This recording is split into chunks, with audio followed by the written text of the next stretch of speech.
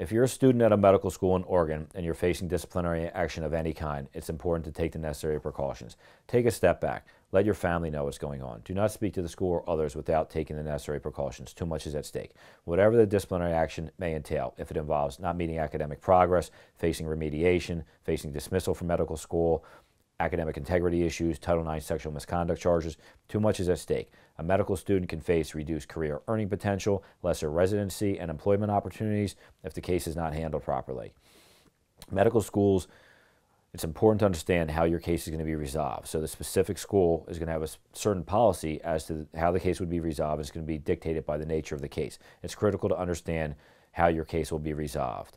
It's also important to understand that medical schools are often in a rush to judgment. They do not bear in mind an accused student's rights and interests, and at times they may not play by their own rules. An experienced attorney advisor can help a student navigate the process, can help protect the student's rights and interests, and can potentially help allow for a more favorable outcome.